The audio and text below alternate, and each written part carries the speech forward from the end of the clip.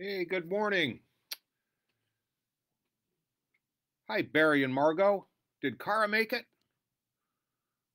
Saying a prayer that she would. Hi, Mary, my Aunt Mary. Good morning to you. Nancy Horvath and Kip also. Good morning. Hi, Judy Martin. Ruth Circle is meeting today. That's correct. Hi, Sandy Sauerbeck.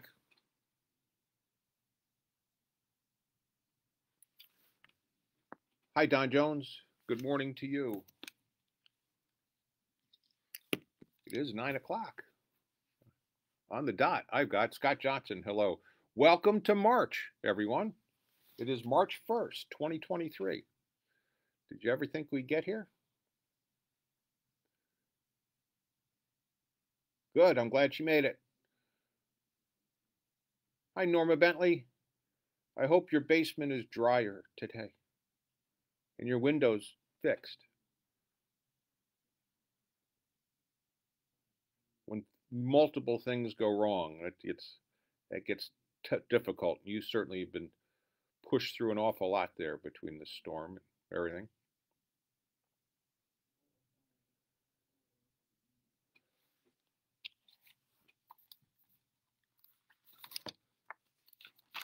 Okay, Don.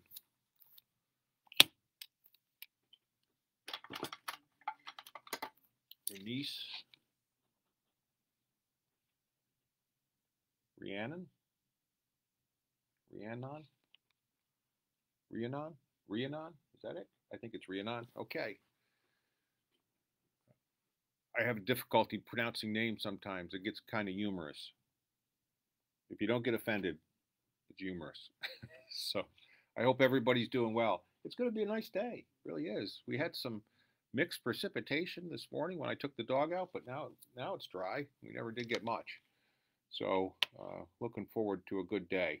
And as far as stuff that's going on, remember Thursday. So we've got um, the Circle is meeting today. Hi, Larry and Carolyn Thomas, Joanne Butters, and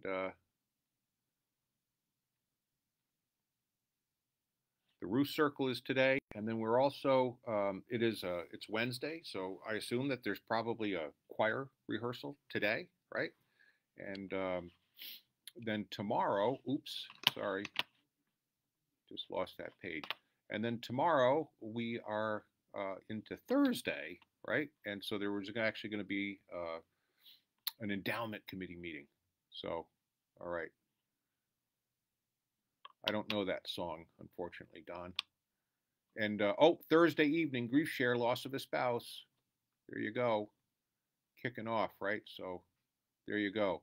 We got the basement is drier and cleaned up thanks to your son-in-law and daughter. Very good. Okay, so things are getting better. Okay. Hi, Joy. Good morning. Joy and Steve Yamber are friends from Concord who have been out of power for a long, long time. And then when it came on, they found out that they had all this electronic stuff that got fried, right? So yeah, lots of stuff going on there. I hope those things are resolving themselves, Joy. And I know you got heat now, right? I saw that on Facebook, but all that other stuff. So and you know what? On my way in today, just so you know, um, there's still people that without power around here. Not many, but there's still some. And I come down Outer Drive, and then get on Southfield and south, and then come right into Allen Park that way. And that that light there, um, just where by Enterprise Drive there, that's still out, still out. It's been out for a week now. So man, we're just getting so tired of the. This was a big storm. It ends up being a big storm. So, all right, are you ready to get moving today? It is 9:04, so we should be moving over here into our devotions. Hope everybody's doing well. Say hello in the chat box, and if you have something that you would like to include in the prayers, put that in there, and I'll go back and take a look. So, but I do apologize. I know sometimes I might overlook something, and if so, or it comes in a little bit late because there is a bit of a delay from the time that I say it to the time you hear it. So we are behind we're running behind a little bit. So if I miss it because of that, I am sorry, right? But you can always submit a prayer request online. So many ways to do that on our website. You can do it direct. It comes direct to me. So we're going to do our devotions today, and I'm going to do my breathing. I'm going to call it a discipline, right? Just to push out all the stuff that's clogging up my head and let the Holy Spirit illumine my mind to God's Word. So if you'd like to join me, feel free. All right, breathe in for 5, hold it for 5, exhale for 5. Here we go.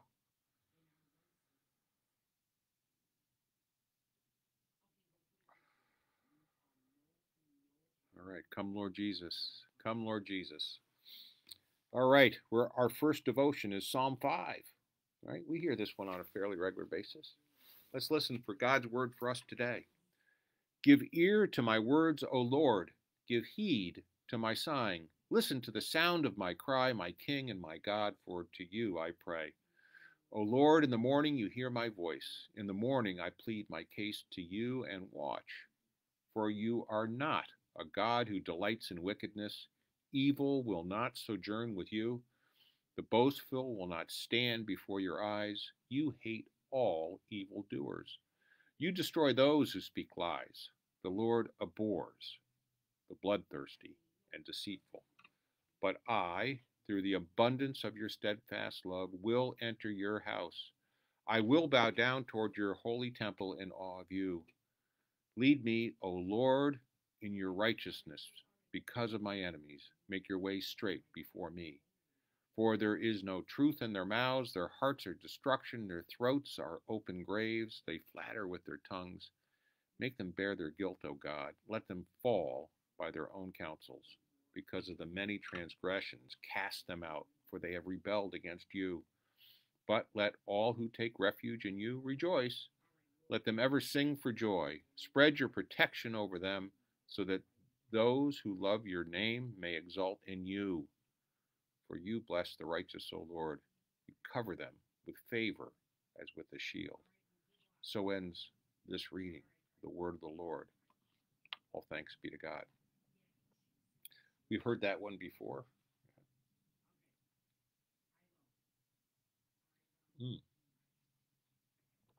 All right. Are you ready for Deuteronomy? We're continuing on into Moses's word to the nation of Israel, and we're going to read out of chapter 9, verses 13 through 21. Tomorrow, if it continues on, we'll hear about Moses's prayer. You know, there's Jesus's great prayer for us, right? That he prays while he's in the Garden of Gethsemane on the night that he was betrayed, right? Before the betrayal. And he had told that, hey, stay awake. I'm going to go up here and pray in this Olive Garden. And he goes there, and there he prays for us, right?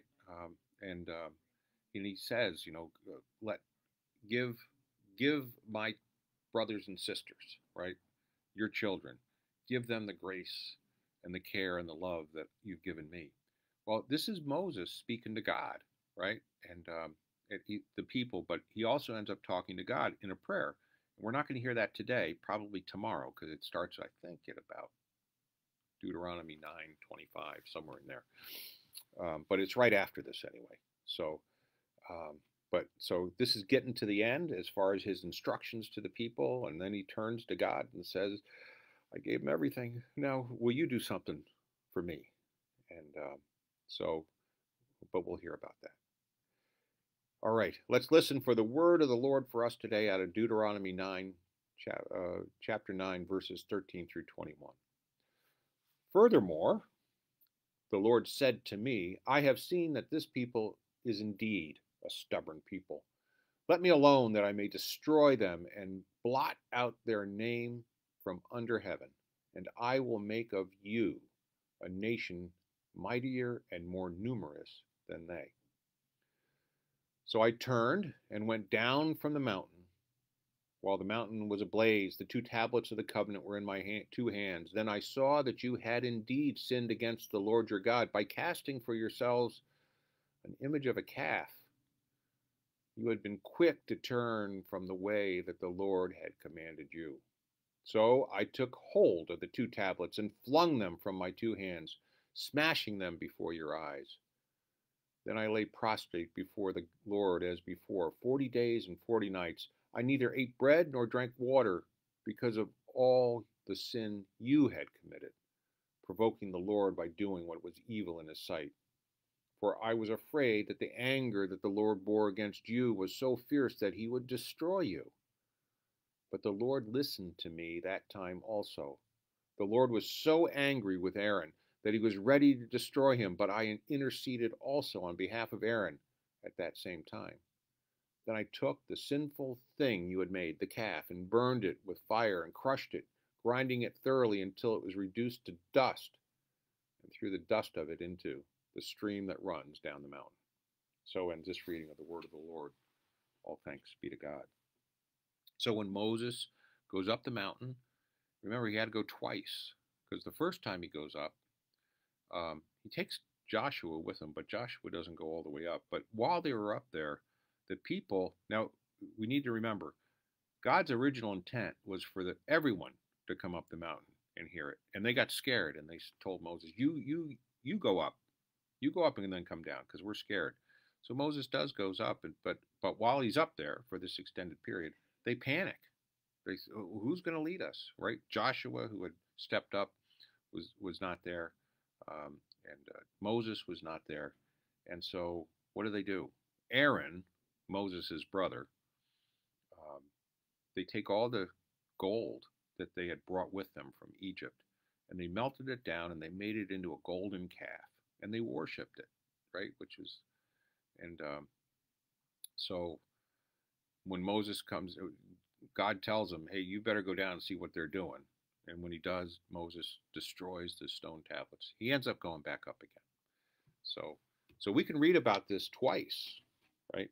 And you can also read the Ten Commandments twice because we have it in 2 places. We have it in Exodus, which is the first time, and then we have it in Deuteronomy. And it's a lot of fun sometimes to compare the 2 accounts, especially the Ten Commandments, and see how they're similar and how they're different, right? There's not a big difference, but there's some slight differences, and that's kind of an interesting thing to do sometimes. So I wrote a paper on that in seminary. So okay, are you ready? Are you ready to move to Hebrew? We're moving to the New Testament where we're continuing on in Hebrews chapter 3, verses 12 through 19. Okay. Oh, before we leave Deuteronomy. So I want you to remember that as we read that as favored as the Hebrew people were, that they themselves were completely imperfect also, right? They were stubborn and they misbehaved. So, but God still loves them, right? And I think that's important for us to know. And so even we are imperfect, right? And we're gonna make mistakes. We're gonna get involved in stuff that we shouldn't and get in deeper than we know what to do with. But we always have a God that will lovingly embrace us and lift us out of any despair that we are, and let us know that we're loved if we let Him. If we let Him. So I guess my word of advice to you is to, during this time of Lent, you're going to deny yourself perhaps, but the thing that we have to do during Lent is this. How are we going to let God love us? How are we going to change our lives or add something into our lives to let God love us? There you go. All right. So let's read in our New Testament reading, Hebrews chapter 3, verses 12 through 19.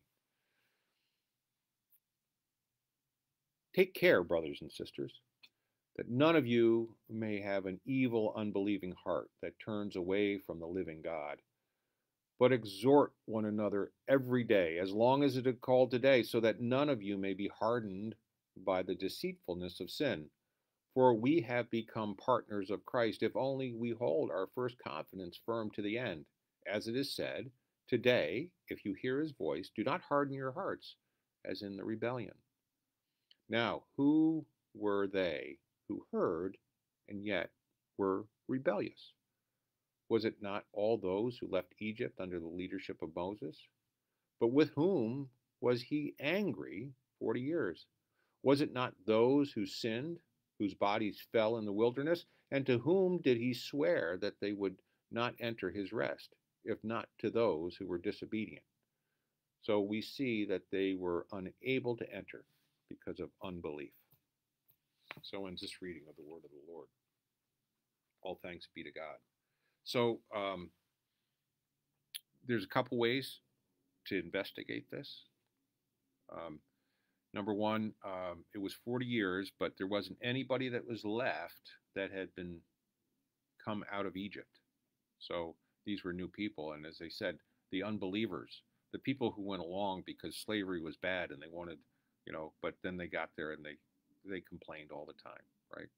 Those people were all gone. So the believers were the people that were about to enter into the kingdom, the new kingdom anyway. And we're the same way, right? We are in the wilderness, and we're coming to a promised land that God has promised, and that's the kingdom of heaven, right? So, okay. So be believers. It's okay to have times of questioning, right? We should, because that will strengthen our faith if we work our way through that. Okay. Let's read from John, the Gospel of John, and it's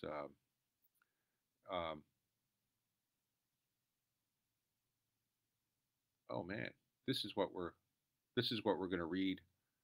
This is what we're going to read this Sunday. Okay. Well, I won't tell you anything about it. We'll just read it. Otherwise you won't come to church on Sunday. I didn't realize that this was the same. Here we go. So this is after John, early in the Gospel of John, but and he advances the story very quickly, and so we have already heard about the turning over the tables and the beating of the money changers in the temple, and so here we go. It's Jerusalem during the Passover.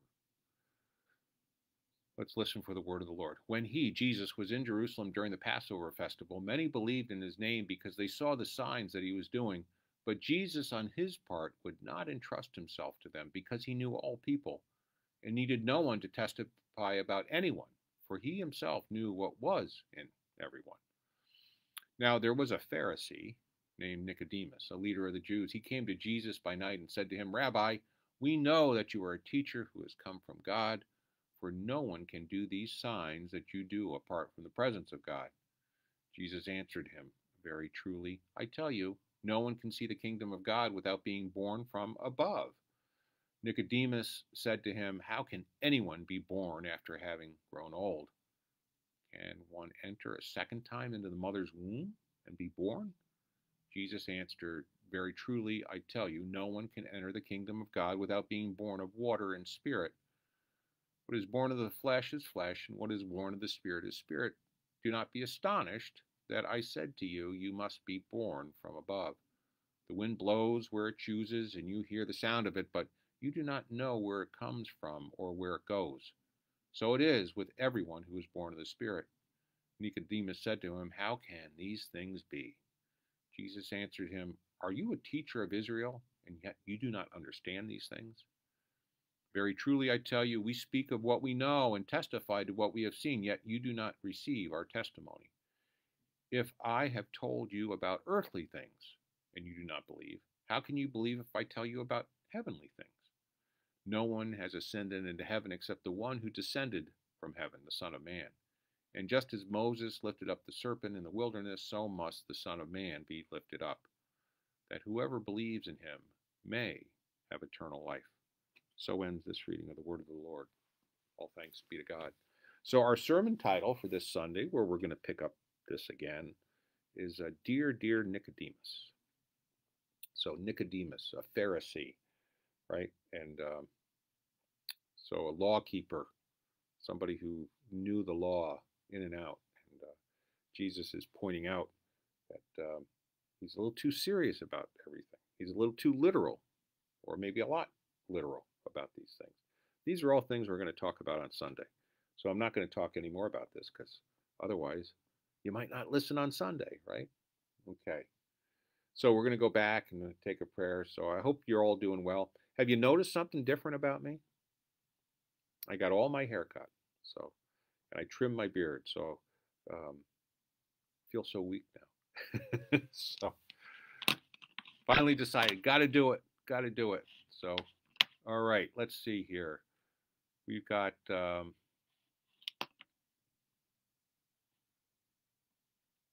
Joanne Butters. Hello. I think I said that. And then, oh, here we go. Ken Woods. Hello. Carrie, thank you for posting all this stuff up. Thank you for putting that link into the website where all that information can be found.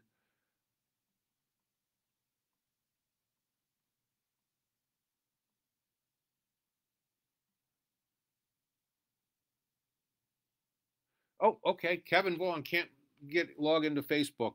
Okay. But he's come through well and he's thanking everybody for their prayers and positive thoughts. He got home yesterday. So, hi, Ann. Cindy finally got it. Good, good, good.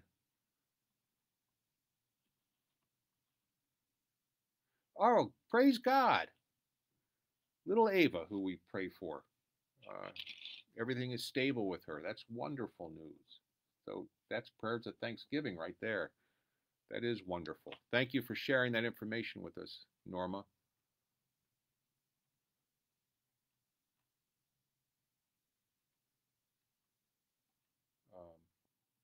Oops. Oh, there's Kevin.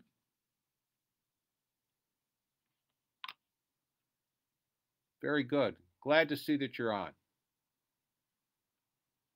All right. Are we ready? Are we ready to pray? A lot of prayers of thanksgiving today. We've just heard some great news about Ava and also Kevin. So Kevin, you're healing. So now we pray for Chris, right? Because she's the one that's got to take care of you. So we'll pray for strength for her and patience, right? And patience. All right. I joke. I joke. All right, let's pray. Heavenly God, we come to you in thankfulness today. As we read your word and as our hearts were illumined about the constant call that you make on us, the yearning that we have to know you deeper and better. All of these things are of the Spirit, and Lord, we need to train ourselves so that we're more responsive to the things of the Spirit than we are so easily to take up the attractions of the flesh. So, Lord, uh, we just pray that you will continue to keep us in the umbrella of your grace and your mercy. And we want to give you and start off with thanks today. We want to thank you for the wonderful news that Ava's scans have come up stable, that she continues to battle this cancer. And Lord, we just pray that you continue to give her healing and strengthen her and her family. Lord, we thank you for delivering Kevin safely through his shoulder surgery. And now, of course, we do pray for quick healing for him. We pray for Chris, who's caretaking him. Lord, all of these things, but we couldn't have asked for a better outcome than to know that our good friends are doing well. And we also pray for Rhiannon, Don's niece. We pray for her comfort and safety and healing. Lord, we pray for all. And we know that there's numerous people that continue to be without heat and power. Lord, we pray that they will be returned quickly and that everywhere will have all of the electricity not only to live but also to let us drive safely. So all our stoplights will be working once again. And Lord, one more thing as we prepare to go about our days here, we can't understand the enormity of what was done for us in Jesus Christ. But in this period of Lent, we just ask you to allow us to draw closer so that our hearts are softened and, Lord, our minds are opened, and that we will be attendant to the spiritual callings that you give to us. We do pray all of this in the name of the Father, and the Son, and the Holy Spirit. Amen. Amen all. God bless you all. Remember, I love you, right? God loves you. We all love you here at Allen Park Presbyterian Church. Let us show you how, okay? So you have a wonderful day in the Lord. If there's anything we can do for you, just reach out and let us know. All right. Have a great day. Bye-bye.